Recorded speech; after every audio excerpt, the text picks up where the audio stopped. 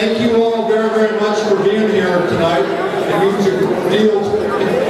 I hope you had fun. I hope the food was good.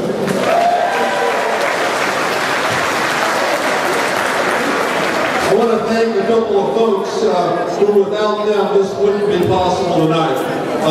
First guy's not here. Art Oblito, the Pasta King, who's been doing this now. This is the 23rd pasta event he's done for me in Lake County. And he couldn't be here tonight, but give it up for him anyway.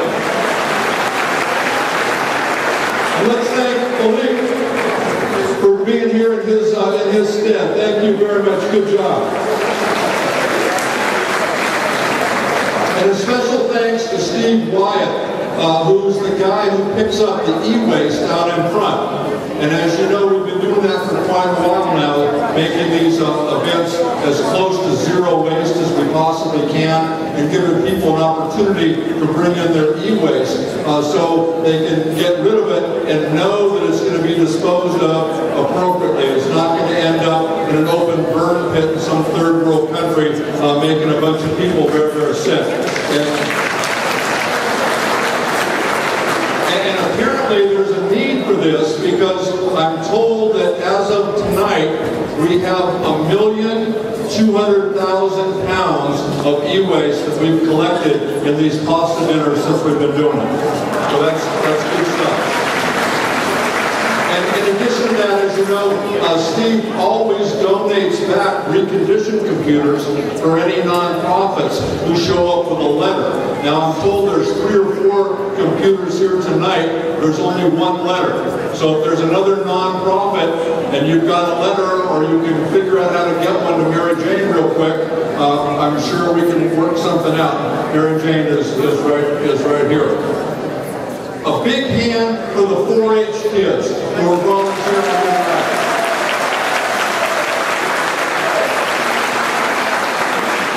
That's such a great program, and it means so much for the community and for them, not only now, but in the long run. It's just real proud to be able to say they're at our event tonight.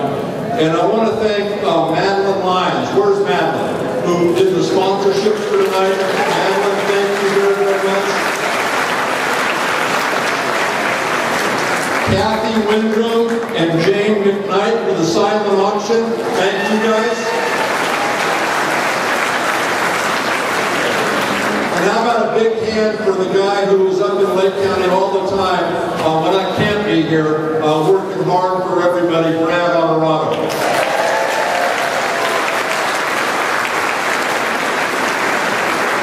And these fundraisers don't just happen by themselves. You're a big part of it, obviously, but someone's got to do all the organizing and make sure everything comes together, and that's Mary Jane Bowker. Mary Jane, thank you. And then I couldn't do any of this if it weren't for my partner and the person that I love very, very much, and she's just absolutely wonderful, but my wife, Jan.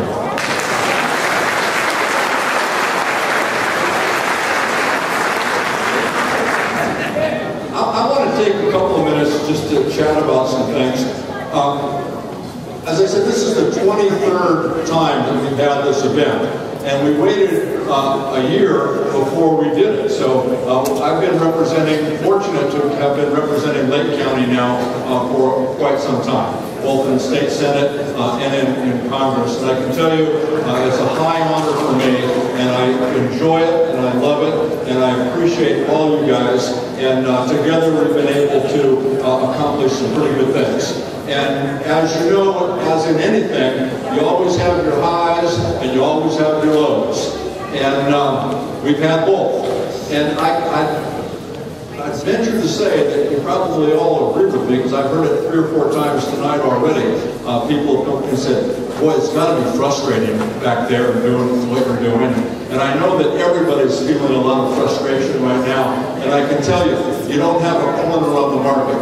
You get to stay here in this beautiful county and be with your community and with your friends and be frustrated. I'm the guy that gets on the airplane on Monday morning, flies back to Washington, and has to deal with all that stuff. So when it comes to frustration, you don't have anything on me. But I can tell you, it's not good. And it shouldn't be like that. We should be able to get a lot more things done than we're getting done right now. But that doesn't mean you stop trying. Because the challenges are great, our country's great, the people are great, and it's worth the fight. And we need to make sure that we work hard to make sure that the United States of America gets what it deserves, and the people back home get what they deserve. And we've got to keep working and keep working together. And as long as I'm working with you, it makes it a heck of a lot easier.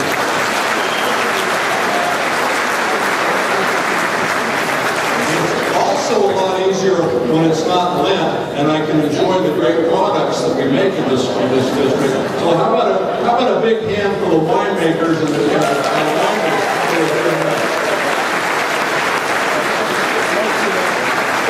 Lake County wine is second to none, and you can go any place in the country and most places in the world and find it. And it's absolutely fantastic, and these are the people who in large part make it happen. So thank you all for being here tonight.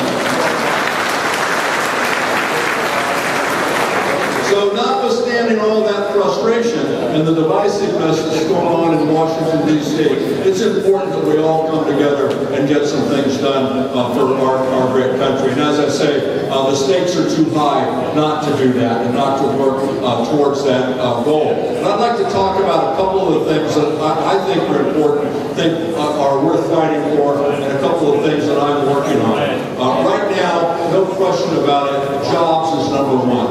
We need to make sure that we have good jobs for American people, to make sure that we have the jobs there that will allow people to not only contribute to the country, but make a good living, pay their taxes, buy a house, send their kids to college, and save for the retirement years. That is the American dream, and it takes jobs to make sure that happens. But right now, there's a huge, huge threat, and something that we all need to come together on, and that's to make sure that the middle class is strong in this country, and that we have those jobs for the middle class. That's how America became great. It's the middle class. It's the middle class that built this great country, that put the sweat and the blood and the tears into making sure that we are the great country that we are. The veterans, many of whom are here tonight, the folks that put it all on the line.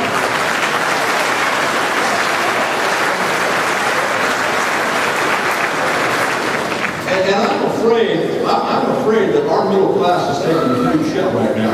Prices keep going up, wages stay flat, and that's not a good situation.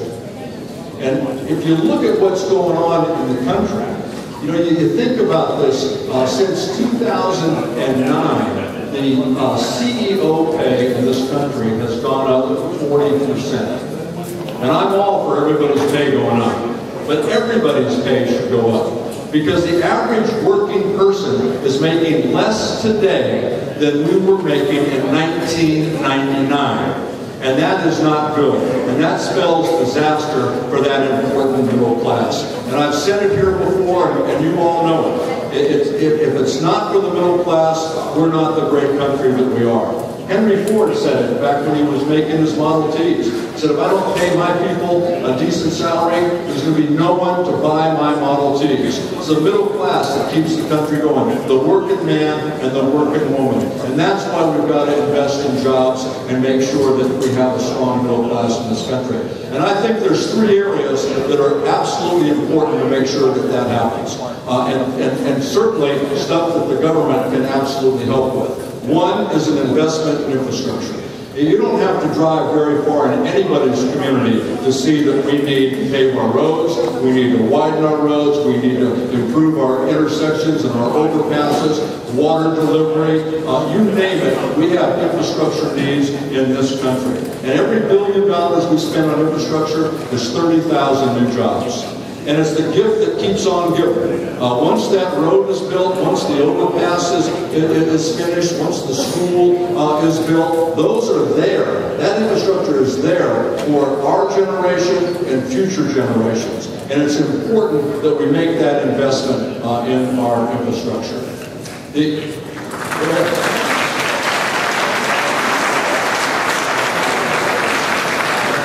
Also, right now is the time for us to invest in energy, renewable energy in this country.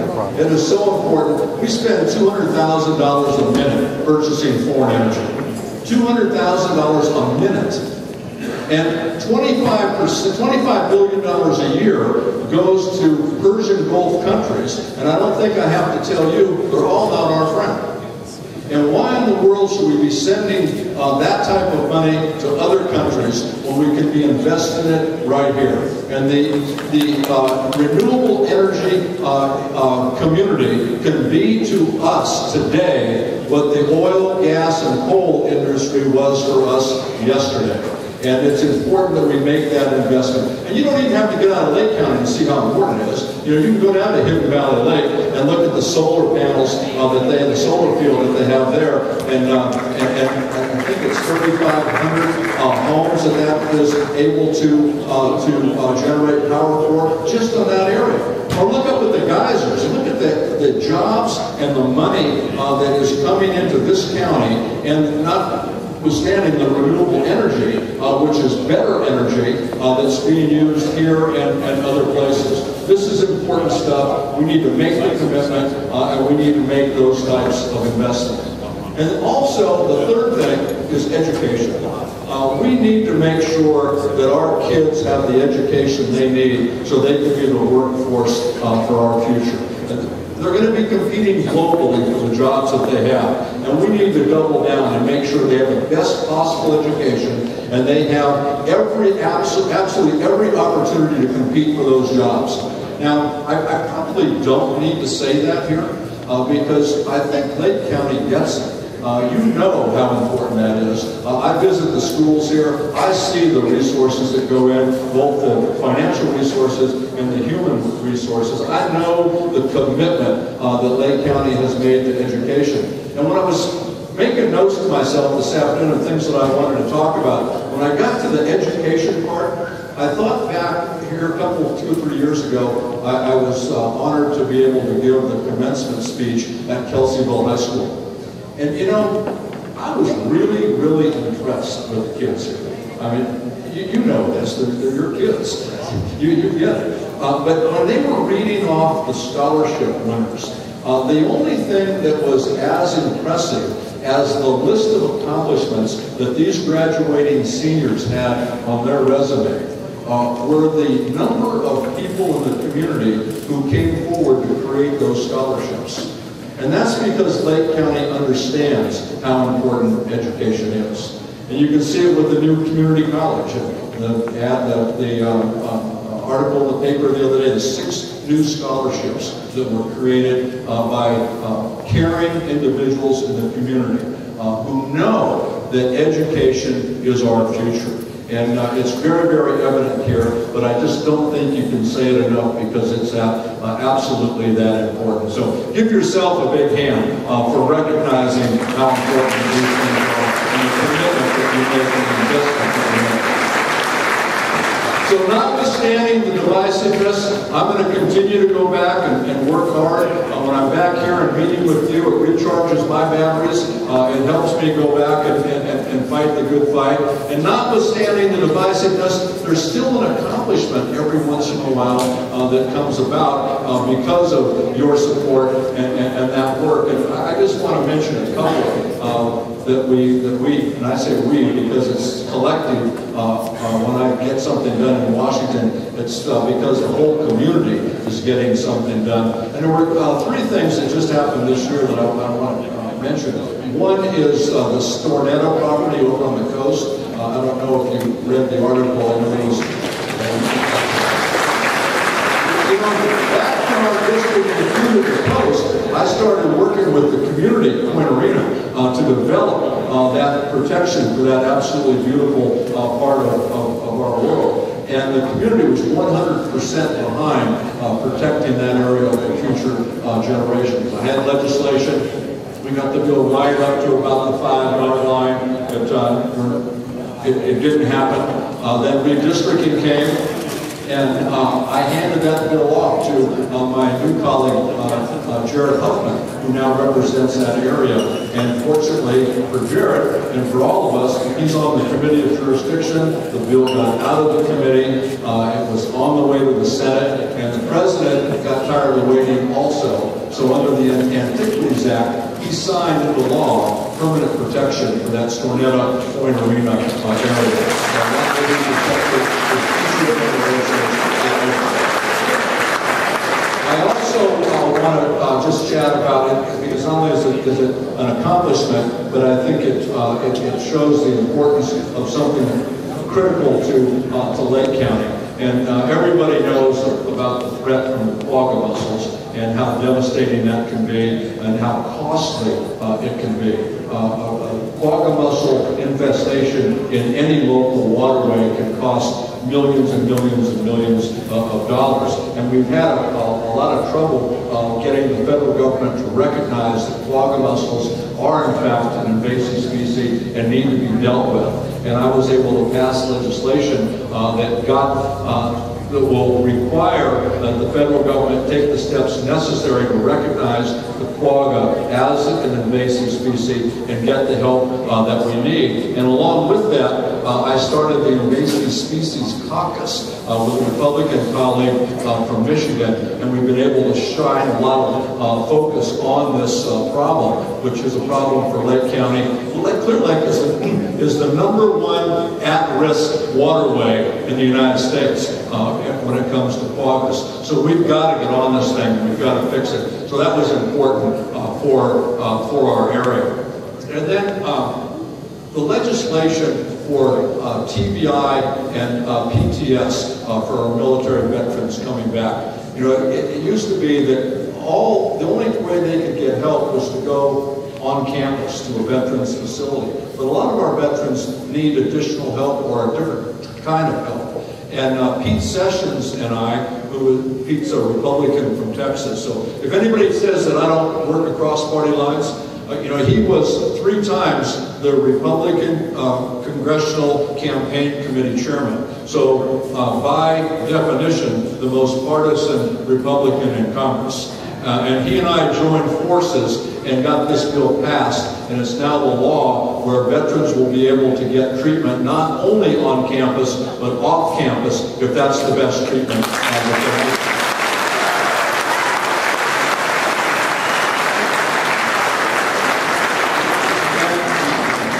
I wasn't going to mention it, but Victoria Brannon, where's Victoria?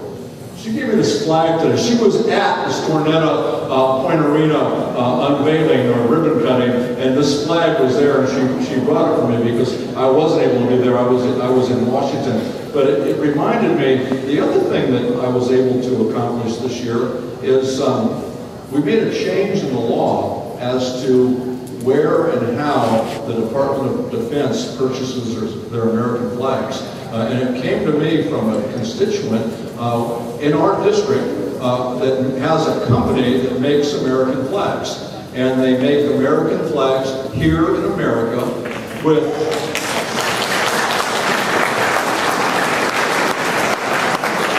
materials that are made here in America. Now, it seems to me that that's a no-brainer. And I was touring the factory, and I said, so do all those flags that fly over the Capitol that I give out? I said, did you make all those? He said, no. He said, the only sure thing are the flags that the Veterans Administration has. The Veterans Administration is required to purchase flags that are made in America. And I said, well, and the Department of Defense, right? You know, our troops aren't fighting under a flag that was made in China, are they? And he said, well, you know, it very may well be that they are, that it's only the Veterans Administration. So Frank Lobiando, a Republican colleague and a friend of mine from New Jersey, I went to him, he's on the Appropriations Committee. I said, I've got a bill that says every flag that the Department of Defense purchases has to be made in America, the materials made in America. Frank and I teamed up with the law. So before we, thank you. I'll check to see where this one's made later. So there's a lot of good stuff going on, and we've got a lot of work to do. We've still got to do, we still have to do immigration reform, and the fact that that hasn't happened yet is very, very troubling. Someone mentioned today my efforts on gun violence prevention. We talked about it a little bit last year. You know, it seemed that everybody knows I'm a hunter, I'm a gun owner, I'm strong on the Second Amendment, but for gosh sakes, there is no reason in the world that there aren't background checks for people who buy firearms through the United States.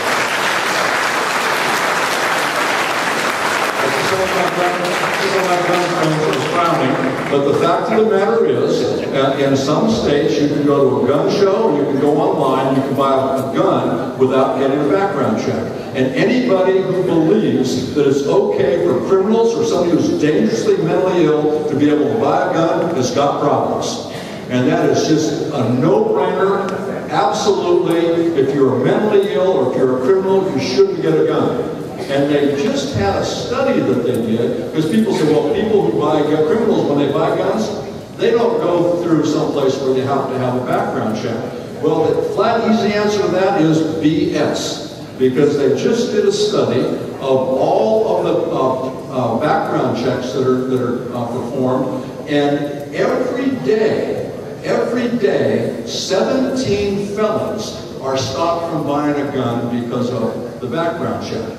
There are over 50 domestic abusers every day that are stopped from buying a gun because of background checks. And here's one for you. 24 fugitives, people who are running from the law, on the lam from the law, are stopped every day because of the background checks from buying a gun. So I've got a bill that says if you buy a gun through an advertised sale, you got a background check. It's a bipartisan bill. There's 189 co-authors on the bill, and we can't get a vote in the House. It's absolutely crazy that this is happening. 91% of the people in the country believe that people who buy guns should undergo a background check. More people believe in that than like Italian food and vacations, and more people believe in that than believe in capitalism. So the bill ought to come up for a vote, and we ought to get it. We ought to get it done. So we've got a lot of work to do. We've got a lot of work to do. I thank you for being here, and my commitment to you is I'll keep going back. I'll keep working hard to make sure that we get the best for this country that it deserves. And we do deserve the best. It's the best country in the world. So thank you all for being here.